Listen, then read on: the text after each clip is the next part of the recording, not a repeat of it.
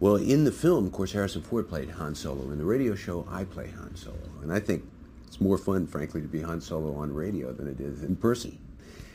In my experience, and I've done probably a little bit at least of every kind of acting in the world, and the most enjoyable acting I've ever done is radio acting. It's just the sheer joy that you had when you were a kid of playing games. All you got to do is turn pages silently. Once you learn how to do that, it's just pure fun. We're all here basically for that reason. We want to do this because we love to do it, and you can feel it in that room. Everybody's having the time of their lives.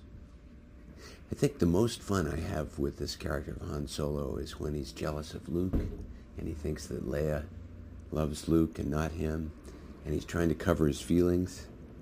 And then whenever, and this happens several times, whenever Leia and I kiss on radio, and people don't know this, you do this. It's one of the most amazingly strange things to do in the world, to see a lady and you both standing several feet away from each other, kissing their hands. Another moment that I love, this episode, I think this is a classic case of where radio beats film by miles.